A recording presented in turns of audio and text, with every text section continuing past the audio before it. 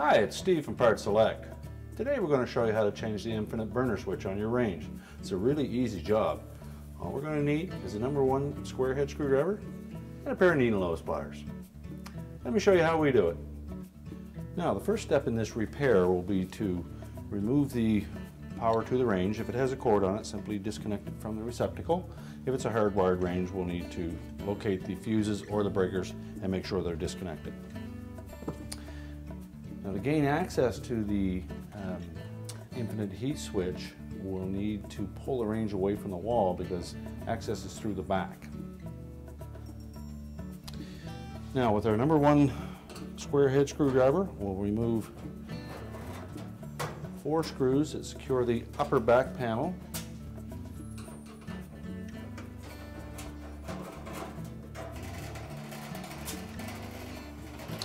There's 3 across the bottom and then 1 in the center at the top.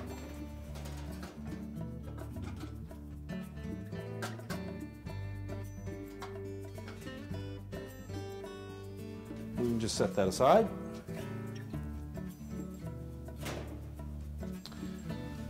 Our large burner infinite heat switch is located right here. So what you'll want to do first is to write down where each of these wires is located.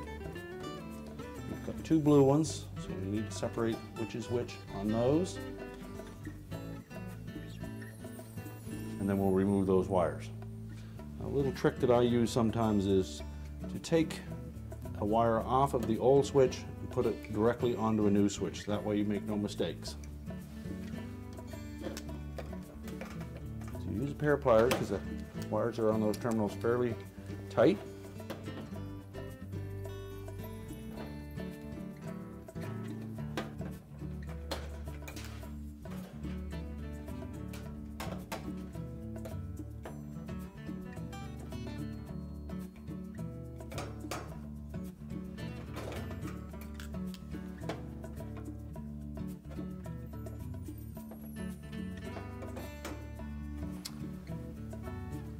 The next step will be to remove the knob in front of that switch, and there are 2 screws that secure the switch to the control panel.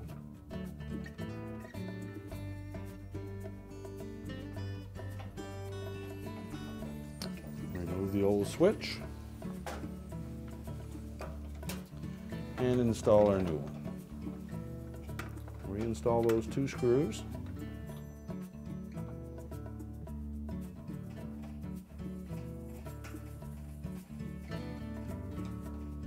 Make sure they're good and tight.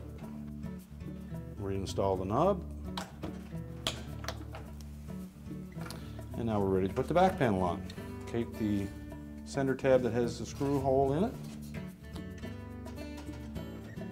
Line that up with the hole in the top of the console. And secure that one first.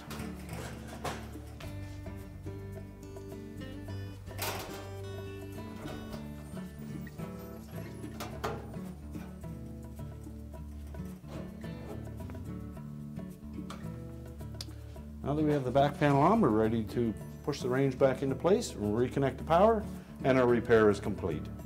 Told you it was an easy job. Thanks for watching, and good luck with your repair.